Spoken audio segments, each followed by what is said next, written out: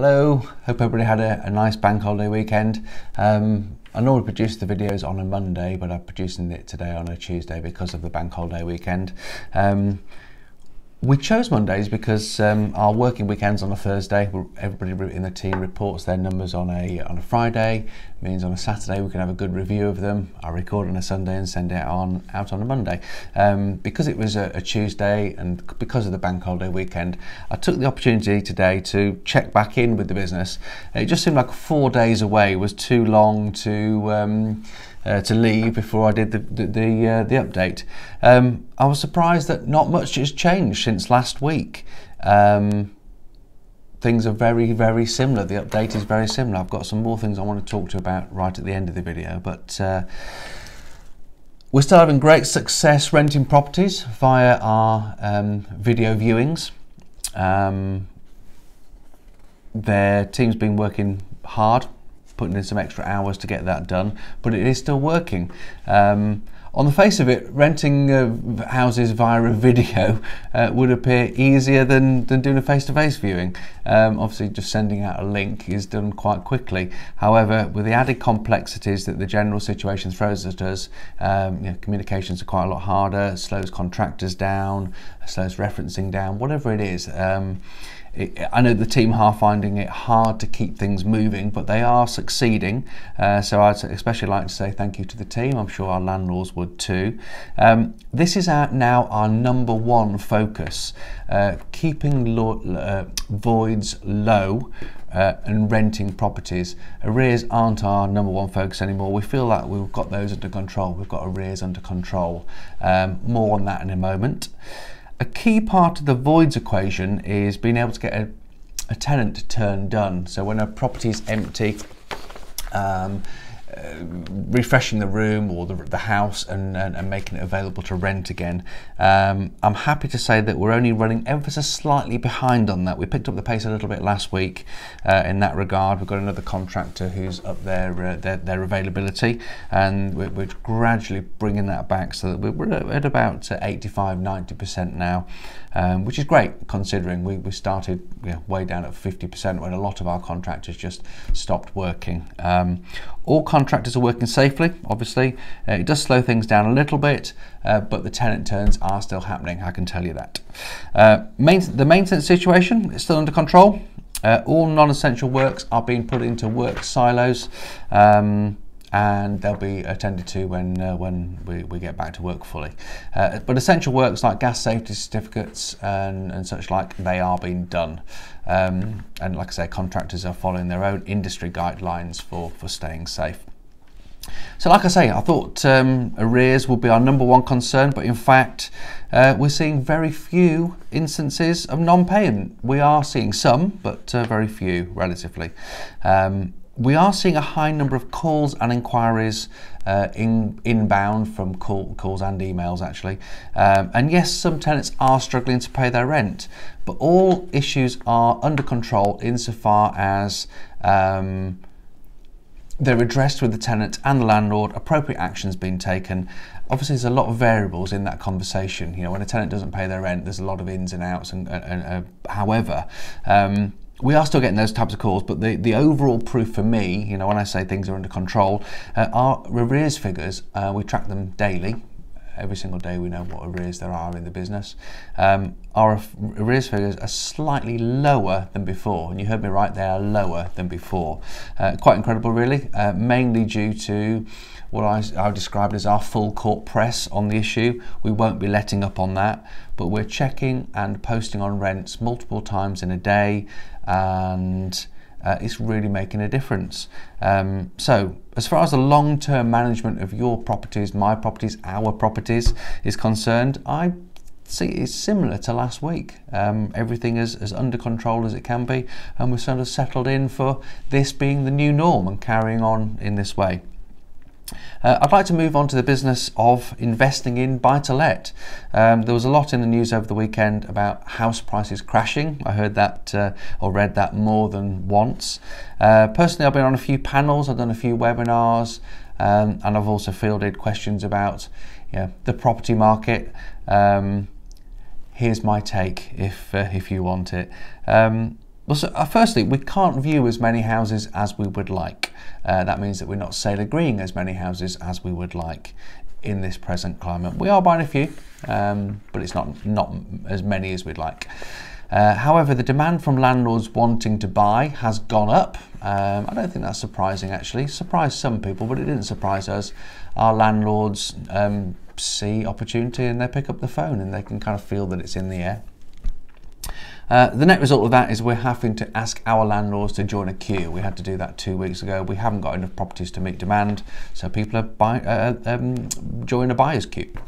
I can see we're entering one of the best buying periods in recent history. It feels like 2008, and I bought a lot of houses in the 2008 to 2010 period. I'm going to be buying all I can in this period too. However, I also think talk of a house price crash is totally accurate.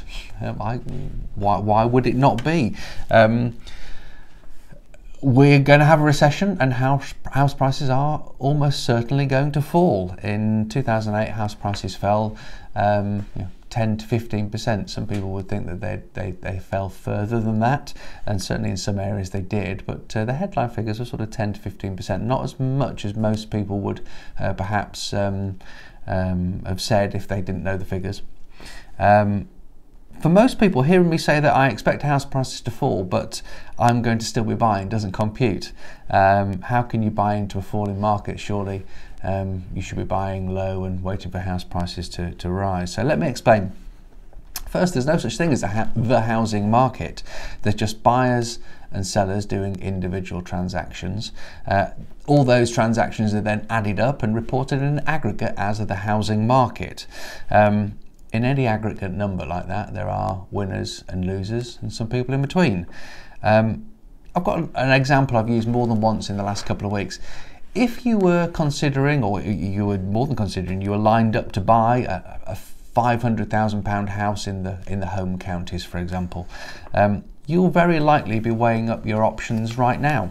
Our house price is going to fall. Could you save yourself some money by waiting? There might be other considerations too. You might have lost your job, or income from the business you own and run could be now in question, unstable. However, and this applies to our type of landlord, and there are plenty of you out there. If you had the same, or a different, but the same amount, a different £500,000 in your bank account last month, earmarked to buy 10 buy-to-let properties as investments, then that £500,000 is very likely still sat in your bank account. As soon as restrictions are lifted, you'll be out trying to find a home for that money. So I predict that generally house prices will fall, yes, but prices in investable, you've got to remember the word investable, buy-to-let stock, will actually see increased demand, and after a sort of unsteady, wobbly period, which is probably where a lot of the opportunity is, we'll steadily see a rise.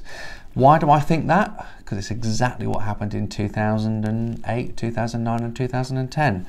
To give you a real world example, my business buys in a poor month about 5 properties. In a good month, it can buy 15 properties. But we view many, many more than that. We view hundreds of properties in a month. And of course, we're turned down on almost all of them. The numbers tell you we're turned down on about 90% of those properties. Now, those vendors who turned us down are coming back to us, accepting our previous offers. Our offers didn't change. It's their price that came down to meet. In the short term, prices are coming down. The key to being comfortable with that as an investor is knowing we were never going to pay those high prices anyway. The change, it's not massive. Perhaps now only 85% of people accept our offer, whereas it was that 90% before. But that will increase our buying numbers by 100%. So the change to us is massive. When you're looking at it in an aggregate number for a property market, you'll struggle to pick out the number. We say a property is investable if it's the right price. The fundamental numbers of a property that we think are investable haven't changed. It's simply that in this climate, more properties are coming down to our level. We know this because the prices of the properties that we've already sale agreed, they're not coming down any further. They are on the floor already, and that's where we pick them up. Unfortunately, fortunately, I don't know which way you'd want to look at this. Once that wobbles over, prices of those investable buy-to-lets will start to rise again. The window of opportunity is short.